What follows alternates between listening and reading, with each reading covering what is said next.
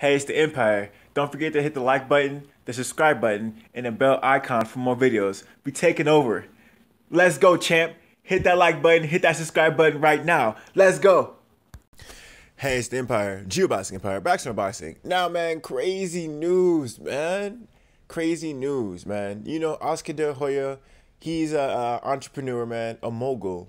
And, you know, would you be shocked if I told you he owns RUIZ magazine? He owns the belt. He owns the corporation that gives the belts out. RUIZ magazine's a belt that has no they have no mandatories, but they give belts out. It's celebratory. You know, he gives them out really to the most popular fighter in the division at the time. But within the Ring magazine, they have their own rankings, right?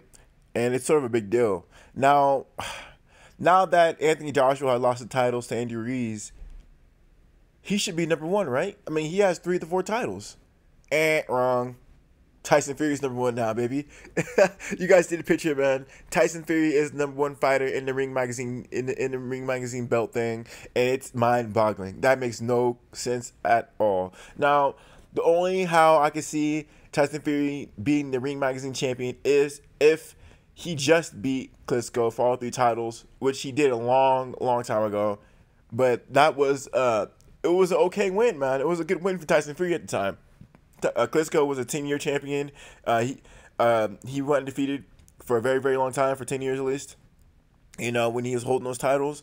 But the fact of the matter is that was a decision win, and it was quite a while ago, you know. And people were saying, you know, we wouldn't have known what would happen in Tyson Fury Klitschko rematch, because the Klitschko who showed up to fight Anthony Joshua was a whole other animal from the Klitschko who fought Tyson Fury. Now, that being said, man, this Andy Ruiz fight, with Ruiz knocked out Anthony Joshua, people were saying if they rematch again, most people would pick Andy Ruiz to win this fight again. And I mean, let's be honest, if those odds were the same the first time as they are the second time, like 20-1 and things like that, the Vegas will collapse. Any casino will collapse because so many people will bet so much money on Andy Ruiz. I think Andy Ruiz made it clear, crystal clear, who's gonna win this next Anthony Joshua Andy Ruiz fight, especially at their immediate rematch. I think Anthony Joshua has a chance if they give him time to rebuild himself as a fighter. But if they just rush right in and try to fight him right away, that's just too much, too quick, too much, too soon, too much to adapt to, too much to look at. It'll be, even the best trainers need time to actually give you to adapt to their whole style in general.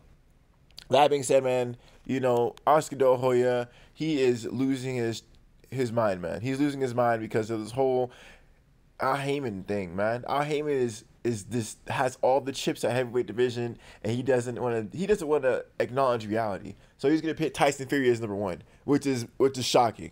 Tyson Fury should be number 3 right now at best, maybe tie for 2, maybe number 2. I'll give the guy number 2 at best, you know.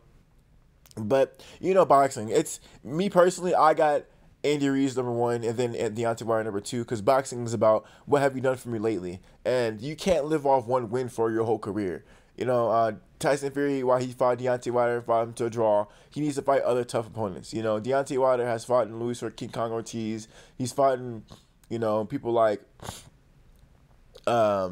Dominic Brazil and stopped him in 1 round where Anthony Joshua did not knock him out in 1 round. You know, he's just been beating guys in better fashion, and he's been doing it at a high level for a pretty long time now, and he's been pretty consistent about it.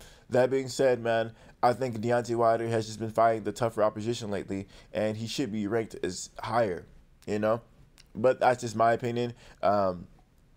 You know, if Tyson Fury would have held those belts, he could have easily been number 1. But the fact that he never defended any of those titles, it's suspect to me, man. You can't be having all those titles but not fight one mandatory at least. You know, Deontay Wilder has been hiding the WBC title for years, and he's defended it at least 3 times. He's been defending that mandatory, which is a really big deal. I think, in my opinion, once you get that title, you have to defend that title at least 1 time to become like a legit champion. At least like at least one time, because you beat the number 1 contender. You can say, okay, I'm champion now because I beat the number 1 in the division, right? Now, that being said, man, Oscar De La Hoya, man, I'm sort of shocked that he do something like this. I'm like, come on, man, you should be happy. This is a Mexican American like you. Why aren't you giving Andy Ruiz his credit, man? Why aren't you pitting him number one as the best in the world? Oscar De La Hoya has some real soul searching to do, man. Soul searching. He needs to find his soul. Probably lost enough cocaine or something. I don't know. Listen, man, I'm really disgusted at Oscar De La Hoya at this point, man. Salty, man. Salty.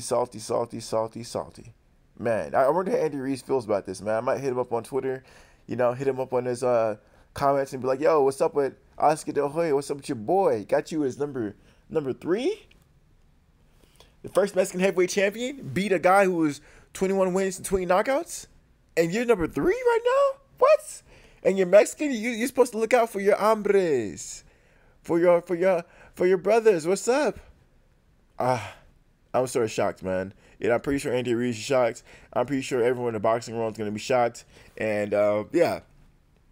When ESPN went after Andy Ruiz, Canelo Alvarez actually defended Andy Ruiz against Stephen A. Smith and Teddy Atlas and the whole really brand of ESPN itself. See, Canelo Alvarez knows what time it is. He knows that Andy Ruiz is a big deal. But what about Oscar De La Hoya? He seems to be living in the past, man. I know he's running a business, but, you can't. You have to be legitimate. You have to base the business off reality. And when you have a Ring Magazine title and rankings, they have to make some sense. There's no way Tyson Fury should be number 1, man. He should not be number 1 right now. Andy Ruiz should be number 1, no question asked. Maybe Tyson Fury could be number 2, even though I'd have number 3. Me personally, I have him number 3. Just because he hasn't fought too many tough guys lately. Now, crazy stuff, man. I thought I'd talk about it a little bit, man. Ring Magazine has pushed him to the back for God knows what reason. I need an explanation. I need an explanation. I need a quote. I need something done. Someone needs to interview Oscar De La Hoya for me. Let me know how you guys feel about it, though, man. Andy Ruiz, first Mexican heavyweight champion ever, ranked number 3 in the rankings after unifying and having all 3 belts and beating Anthony Joshua, one of the biggest upsets since Buster Douglas versus Mike Tyson, man. Shocking things, mind-boggling. Let me know how you guys feel about it, though. Like, comment, subscribe. This is the Empire. Geoboxing Empire. Peace.